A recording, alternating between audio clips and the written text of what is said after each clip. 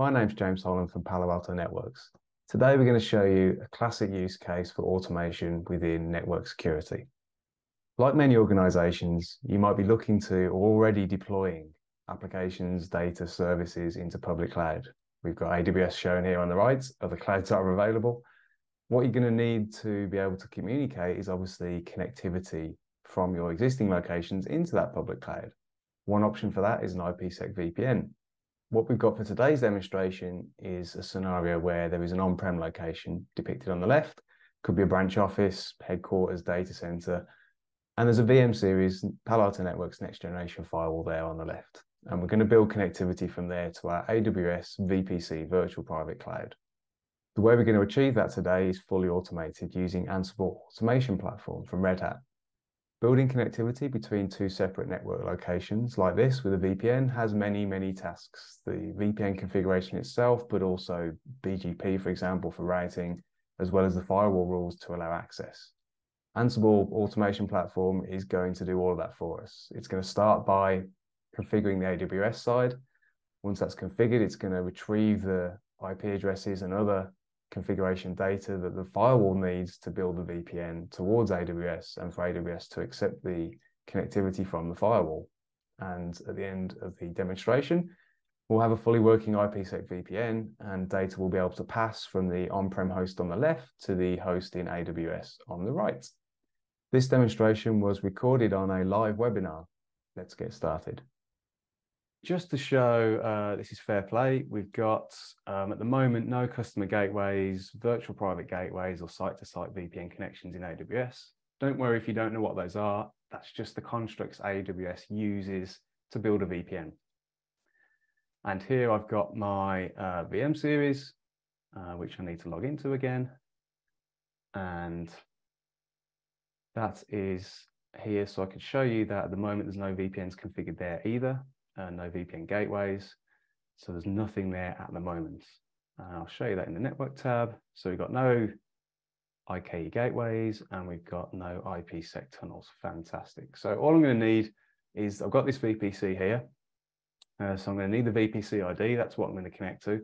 Going back to this scenario, you know, it might be that this is the kind of thing you need to do multiple times, because if you start connecting or replicating your data or your applications or your services across multiple regions within public cloud, which is a good idea for redundancy and resiliency, you might want to start linking those to the local point of presence that they have to the closest point of presence you have for reasons of obviously data speed, data latency, things like that. So good thing to want to automate, but we'll pick a VPC that's in the region we're interested in. And then here in Ansible automation platform, what I've got is a couple of jobs. One's going to build and one's going to do the pinging for me to show the full scenario. And I put them together in a workflow that we're going to launch now. So there is, in fact, it's pre-populated, but there's my VPC ID. What are we talking? It's 17:35 right now in my time. So I'm going to call the project that just to show something interesting. And we're going to launch this. So the way this workflow works at the moment, I'm doing the ping first, just to show that at the moment, if this chap tries to ping over to this one over here, it's not going to work. So we're expecting that task to fail. And then after that, it's going to go through and do all of the build. So there we go, the ping's failed as we expected. Now we're getting into the build portion. So I'll show you what this looks like. So now some of you on the call will be technical folks and you'll be interested in what's actually happening under the hood here. So there's going to be a whole bunch of tasks here. I'll give you a short summary of what they're going to look like. But one of the first things we did was just check the firewalls up and ready. And then we got straight into the AWS configuration work. So I'm going to leave that running in the background. And I'll go back over here. And you saw it briefly, but these are all the steps that you would need to go through. So on the AWS side of things, we need, and I said, it doesn't really matter if you know or don't know what these things are, but these are the things you need. It's like the shopping list of how do I create a VPN? You need a virtual gateway, you need a customer gateway. So those are effectively the two ends of the VPN. The virtual gateway is the AWS end, the customer gateway is you defining your end of the VPN, like your CPE end, for example. Then you need the site-to-site VPN itself, which uses those two gateways. And then because we want this to all be automated and nicely dynamic, we're going to run BGP across to do all the routing for us. So we need to enable route propagation for that to work. Again, if you didn't know about that with AWS, don't worry about it. It's just some config you've got to do. Then we have the PAN-OS side of the VPN. So this is where we need to go into the firewall and create things like tunnel interfaces. But then we'd need to go back to AWS and check what are the phase 1 settings, the IKE settings that I need to match in order for phase 1 of the VPN to come up. And then I'd need to go and configure an IKE profile for that.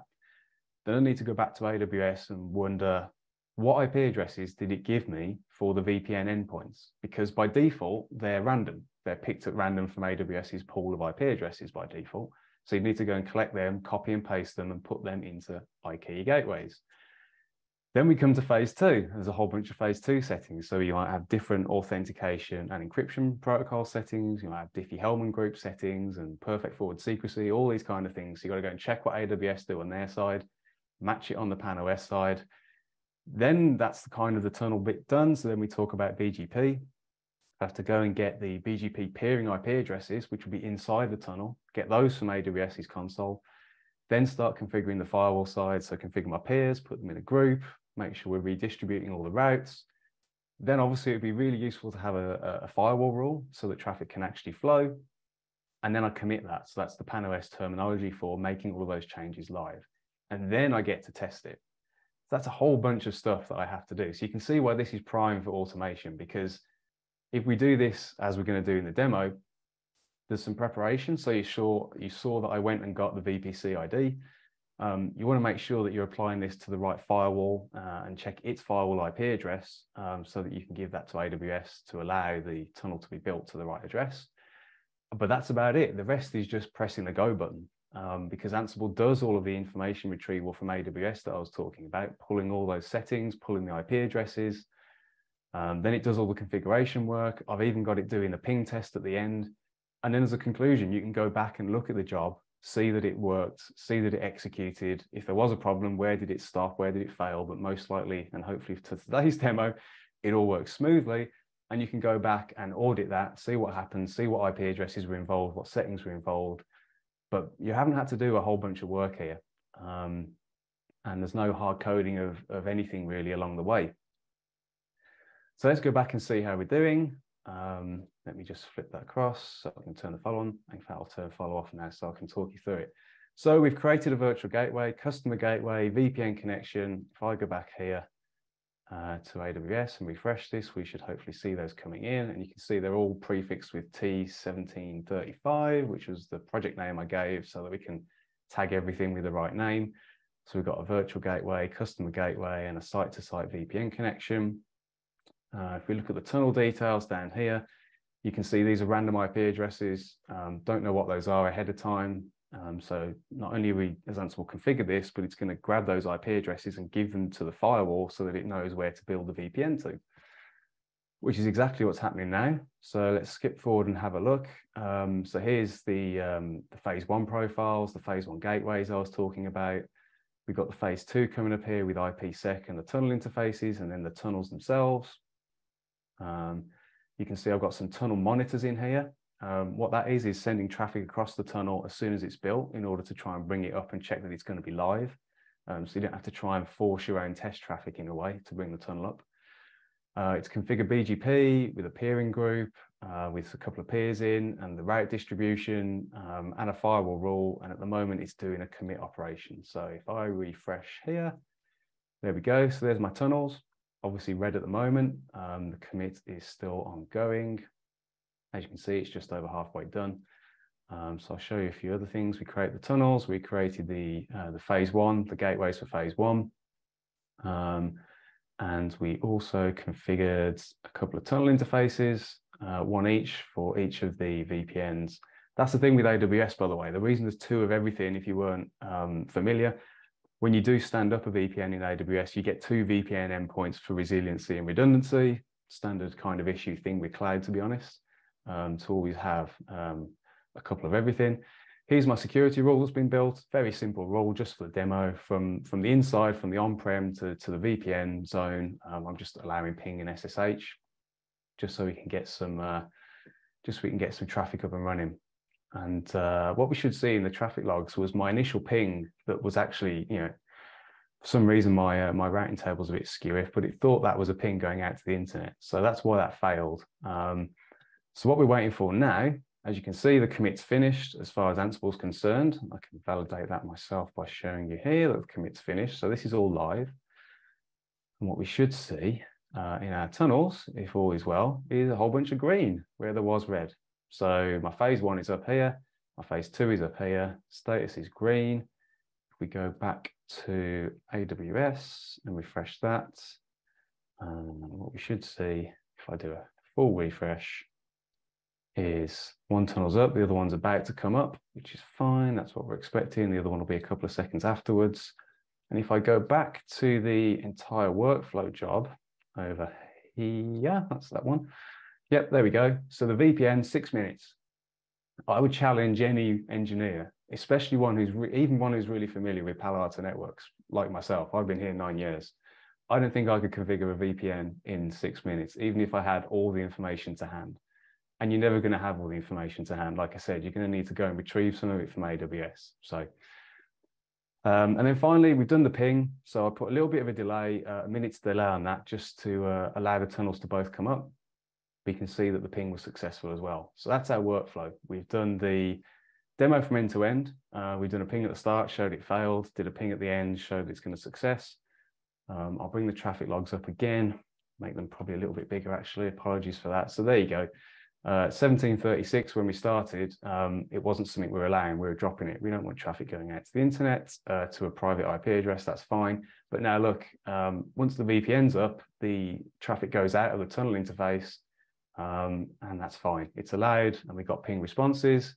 We saw a nice green box here showing that the ping was all fine, everything was good, and that job's complete.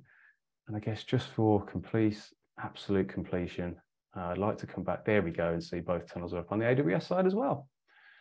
So yeah, I kind of ran through that a little bit quick. It was, on the face of it, not a massively complex scenario, but if you're not maybe familiar with PAN-OS and or AWS, there's probably a lot of terminology in there, but hopefully they get the idea. A whole bunch of automated configuration, didn't need any pre-assumed knowledge. I had IP addresses I'd never seen before from AWS that Ansible just retrieved for me, sent them to the firewall, built the VPN, and then we did a ping over the tunnel to make sure it was all working at the end.